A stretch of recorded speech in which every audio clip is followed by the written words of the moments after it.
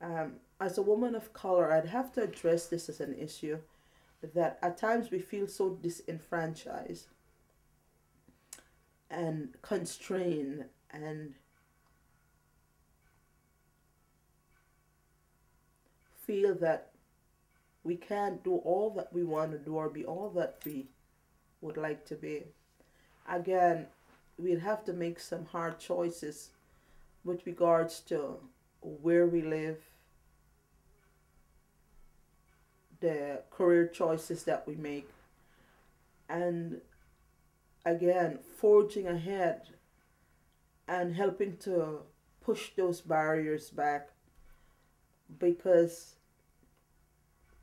again, when we look at the financial constraints that really impact women that are in abusive situations, it is when I stepped out from Centennial College because I was sessional, one sessional period to another sessional. And for those that don't understand, a sessional is you're actually on contract for a period of time without any benefits.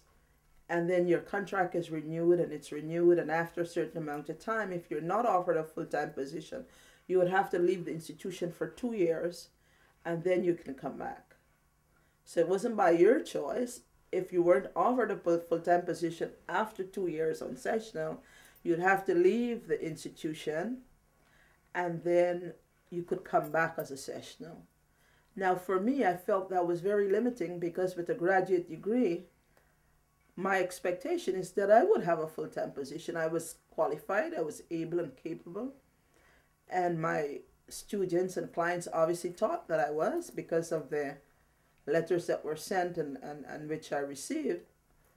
However, I was never offered a full-time position. These are positions that I went after. I filled application after application.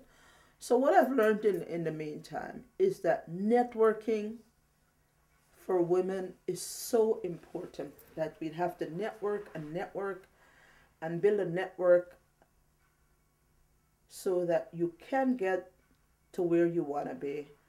But isolating yourself, and again, isolation is one of the forms of abuse that our partners use to keep you cut off and separated so you have no support.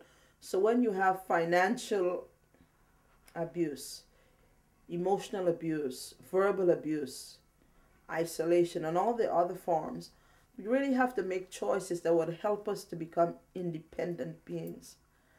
And I think without that financial piece being addressed by the workers within the agencies and women that fail to take this into consideration, we have a problem.